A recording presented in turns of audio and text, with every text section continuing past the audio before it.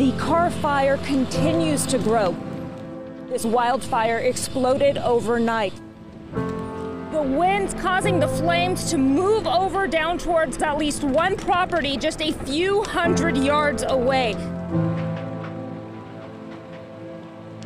This community here, almost every home has been leveled. Most of these homes not even skeletal. Carr Fire urges any homeowner that is ahead of this wildfire to consider evacuating.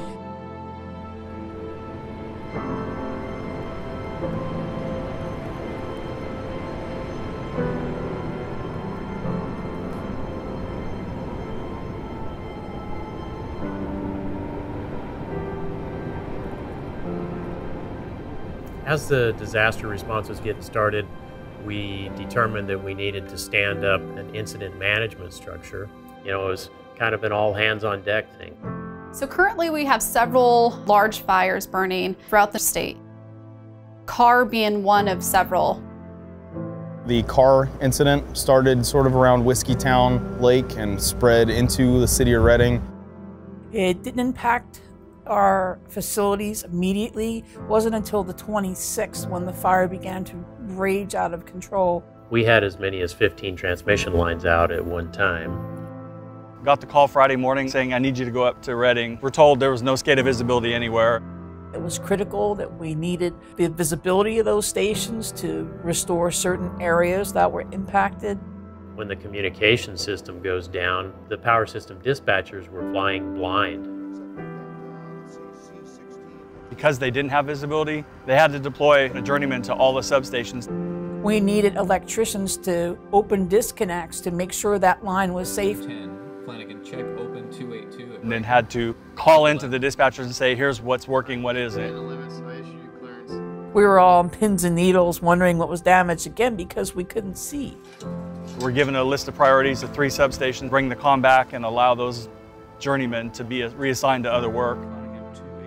And our job was to make it safe and de-energize those lines so Carr Fire firefighters and our linemen would be safe while they were working under those lines. We had a line in particular that was serving Trinity County that we wanted to do fire retardant treatment on some of the poles out in the field. And we had a contractor go out there and spray the poles down to try and mitigate some of the fire damage. We've experienced 8 system-wide outages since July 26. We have the only hospital in the county here in Weaverville. Several of the restorations have depended on black starting Trinity Power Plant. It had never been done prior to this emergency. Fortunately, WAPA and Bureau of Reclamation installed some improvements at the plant a couple of years ago that allow that plant to be islanded. So that we can continue to provide power to them through the generation while our lines are being affected by the fires. Brian and his amazing linemen seemed to be everywhere at once, looking at every single line that was threatened. Really, at every turn, they went out of the way to do everything they could to get our power back on as quickly as possible, and I can't thank them enough. There were many communities up there that were impacted, and specifically the Redding area that got evacuated. July 26th was just a crazy night. I was actually on vacation up in Trinity County on the lake. When I was on my boat, I could see the smoke billowing up over the mountainside. It just all of a sudden started coming out of the city. The speed at which it came was unprecedented. They were evacuating houses very quickly, neighborhoods very quickly. At that point, I think we'd already started rolling blackouts because we were at a critical point in our system as the transmission was failing all around us faster than we could, more than we could generate. So, yeah. We saw quite a bit of destruction in the fire area. We're looking at 1,077 residences that were destroyed.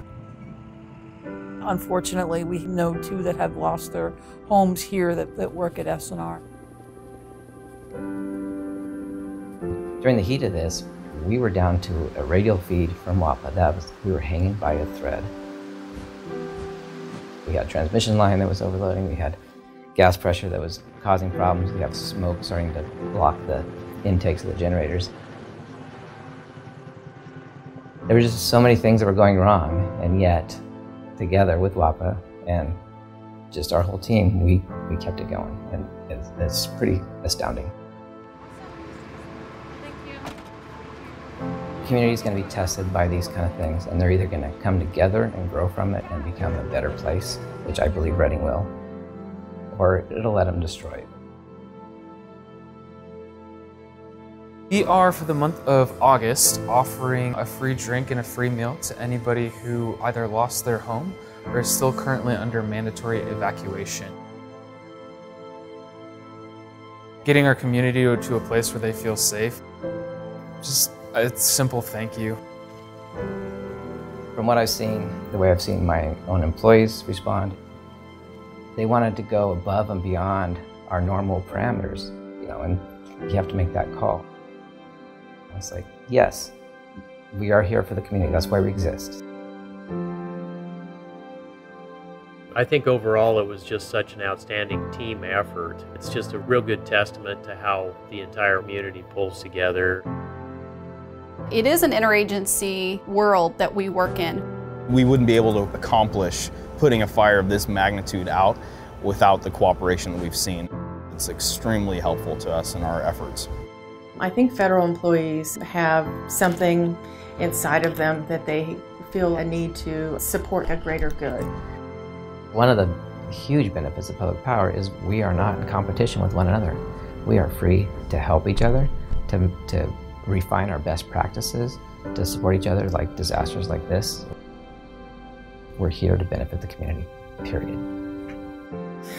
We all want to help. We all want to help. Because it could happen to anybody. It could happen to anybody.